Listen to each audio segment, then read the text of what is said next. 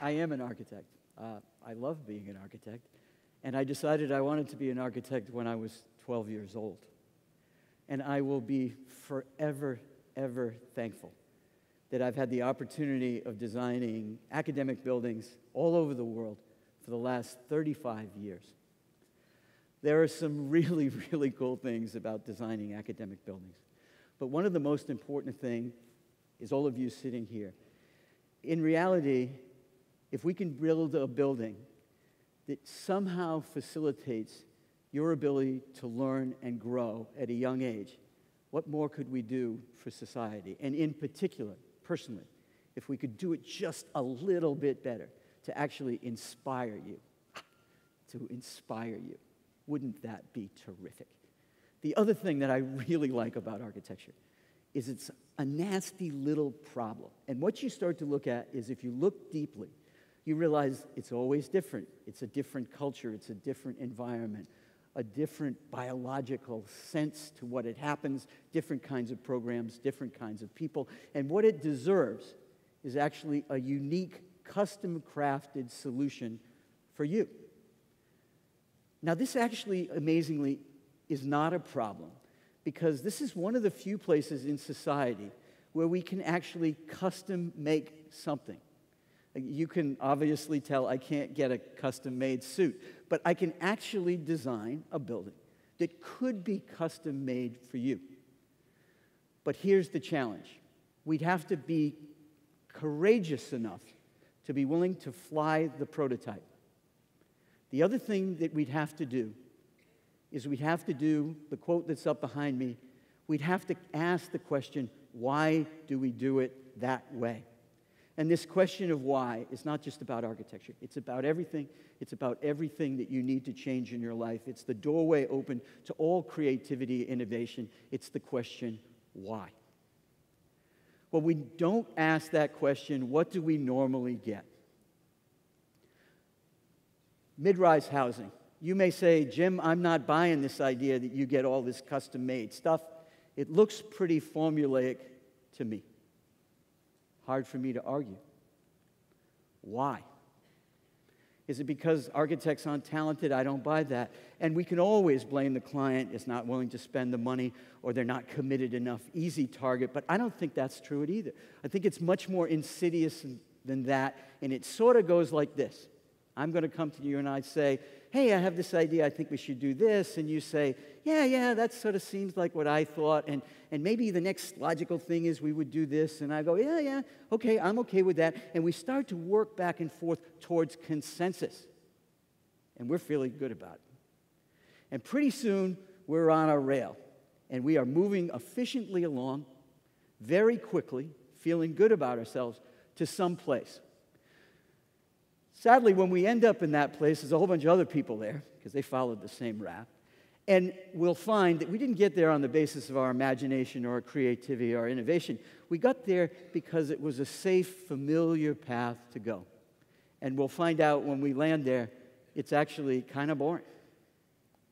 And so I'm lucky to be surrounded by a whole bunch of people that I work with who work really hard to make sure that we don't, and I don't, get caught on that rail. And as I get older, I have to constantly remind myself that as I gain more wisdom, it's not that I know the way to do it, but I might know how to find the way to do it. And those are totally, totally different things.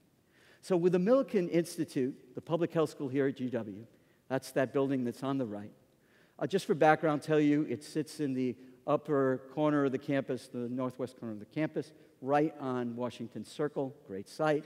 It's kind of an oddly shaped site. You can see here before the building was put on it. And right from the get-go, you start to be told sort of what to do. It's a thing called zoning, and what zoning wants you to do is not build a building that's taller than 90 feet. It wants you to fill up the site to about 90% of the site. And frankly, the client rightfully wants to develop all the square footage it can on the site as well. And so this is simple. What do? It's an academic building. So what we'll do is we'll take all the student program and we'll put them on the lower level. the first few floors of the building. You know, because they come and go, and they kind of make a lot of noise. They're kind of the rumbling herd. Maybe we can keep the pizza boxes kind of controlled that way. And then we'll turn around and we'll take the faculty, and we'll put them up on the top of the building. The views are really nice up there. And then in the extreme of this, we'll take the most important faculty, the senior researchers, and we'll line them up right along Washington Circle facade so they can have the great view of Washington Circle. And the graduate students, I don't know if any of you are graduate students, but if you were, you'd understand you're going to get that space sort of in the back. We could have done that building, and everyone would have been perfectly comfortable. Everybody would have thought we did the right thing. We might have even talked to ourselves into thinking, yep, this seems like the right thing. If we benchmarked lots of other academic buildings, we would have been confident that we were exactly where we needed to be. If we had done that building, you might have gone to it, and I'm pretty sure you'd never invite me to talk to you on this stage. So we have to go about it in a different way. So what might that different way be? So I have a little test for you. I want you to tell me right now how to get to the top of this tree. Which branch do you go up?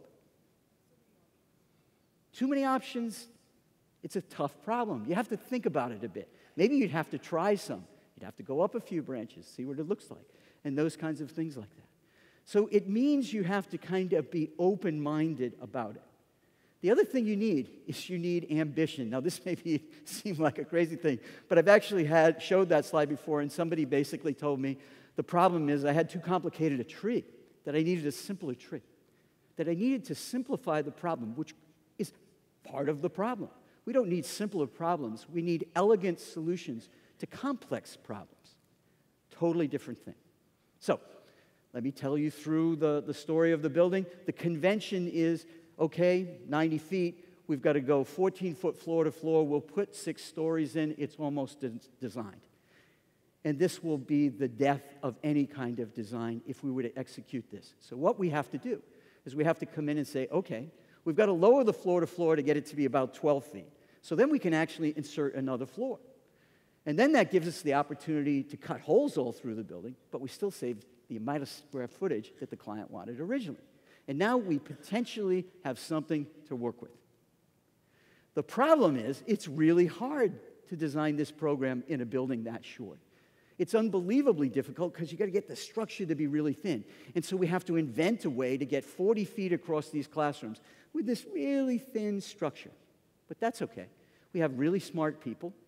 We know what we need to do. And this is where innovation can save the day if you have a little courage. We figured it out. The next thing is social geometry. Maybe you could actually have the radical idea of putting the faculty and the students on the same floor. Kind of seems like that might work. And if we did that, maybe it makes sense to put the faculty down on the residential street, which is in this blue bar, and put the students in their 2 kinds of spaces, their introspective classrooms and their kind of informal learning spaces, and put them out on the circle.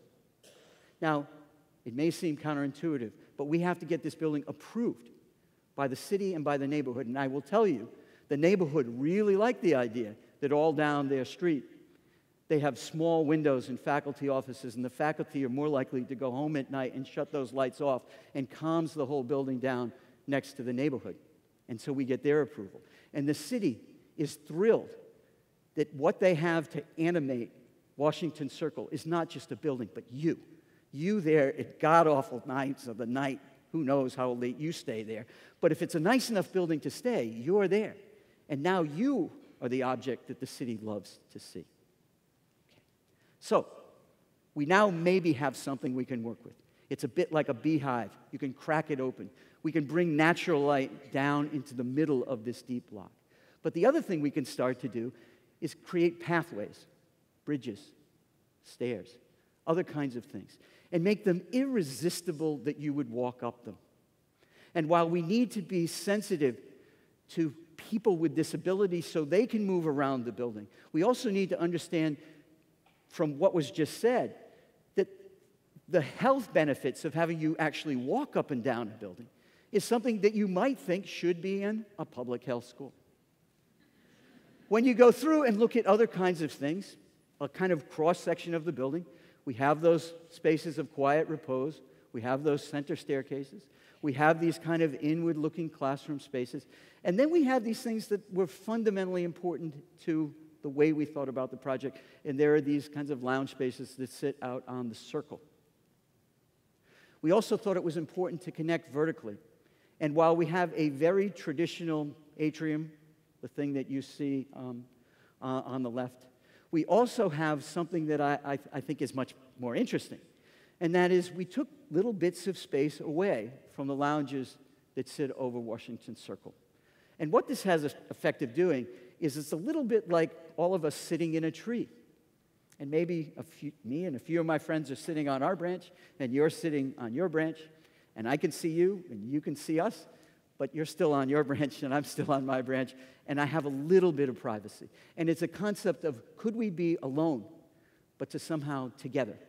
And does that somehow help us as a community of learners who are trying to search out and understand important things?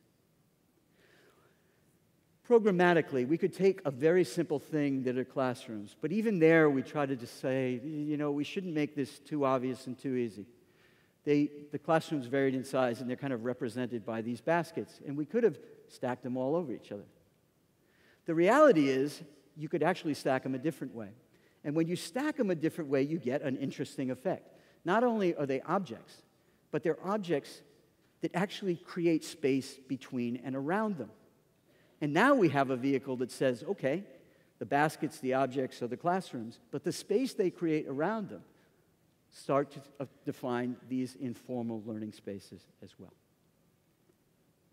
It so happens it's very helpful to drive columns and air ducts and a whole bunch of other things through these things when they're actually not stacked over each other, if you think about it, than it would be if you just drop them all over each other, but that's a very different story. So, what do you get? Well, if you combine all these things together, what you get is architecture. But I would argue maybe there's a different way of looking at architecture. Maybe it's a different way of looking at me. Maybe I'm not just the coat I wear. Maybe it's what's under the coat. It's who I am. And so buildings could be inanimate objects, but I would argue when you occupy them, make them alive. And when you go out and walk around the city, look for buildings and see if they look like they're having beautifully tailored clothes on kind of inanimate mannequins. Or maybe they're not dressed so well, but they're alive. Thank you very much.